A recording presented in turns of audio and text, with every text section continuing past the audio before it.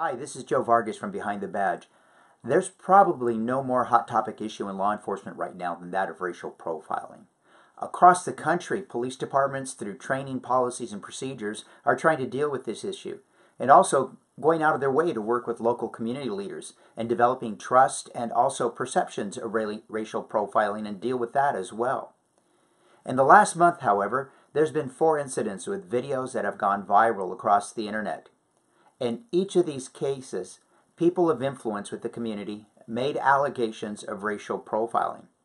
The department heads of each of these agencies went out of their way to release the body cam footage to really, take the wind out of the sails of these allegations.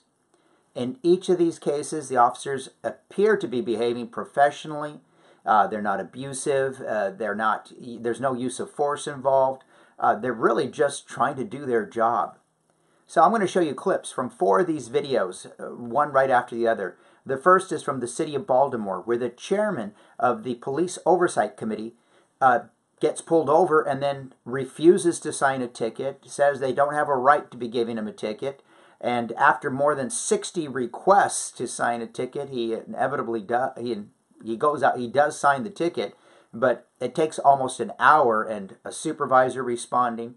The officer can be heard later on the body cam footage that was later released saying, "Thank God I had this body camera with me."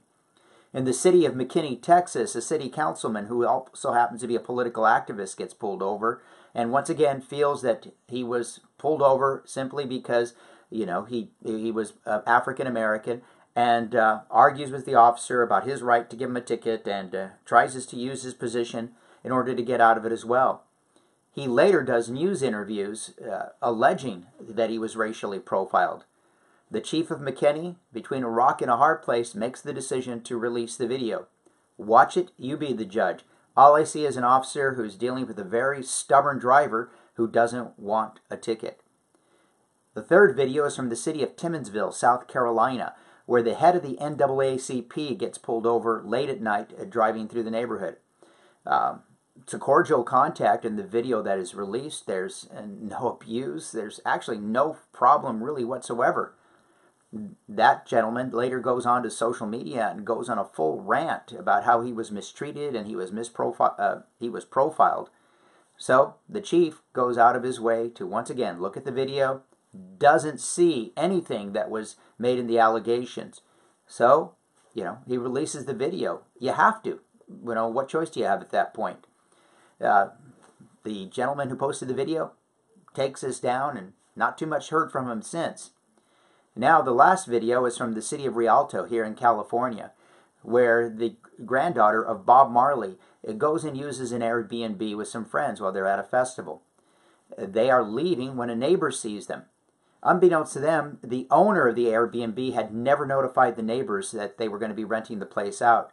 Not known to the area, people with what she believes is behaving suspiciously, they get called. The cops get there, believing there is a burglary in progress. They immediately determined that this can't be a burglary in progress. Even by their response, it's low-key, it's cordial conversation.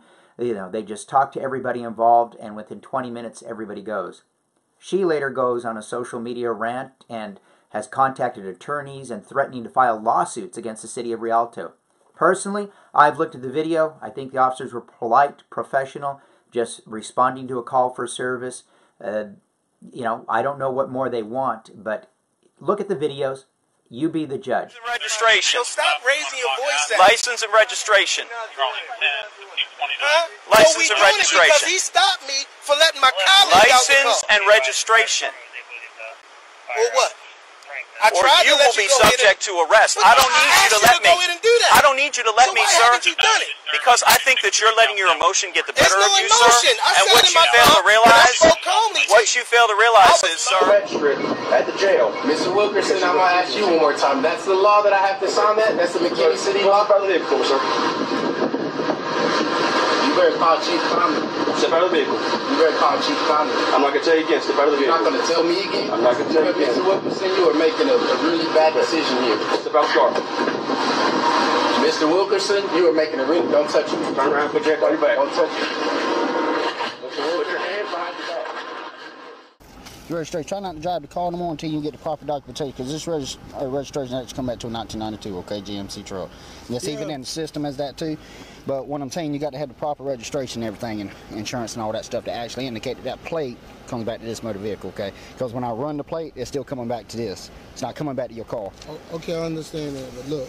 That real quick. Yeah. Where are you guys going to We're going home to Toronto. Toronto? Yeah. You're from Toronto?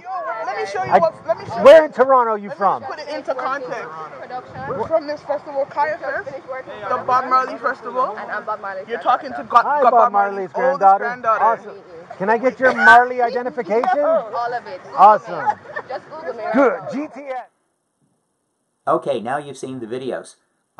I don't see what's alleged in any of those. I just see officers maybe a little bit frustrated from having to deal with, irate motorists, which is something happens quite frequently.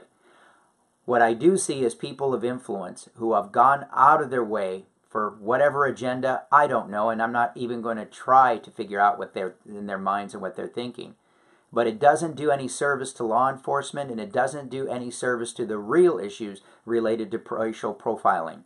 You shouldn't be going out there crying wolf, especially when police officers have body cameras that can really set the facts straight. And I applaud the agencies that went out of the way to release these videos.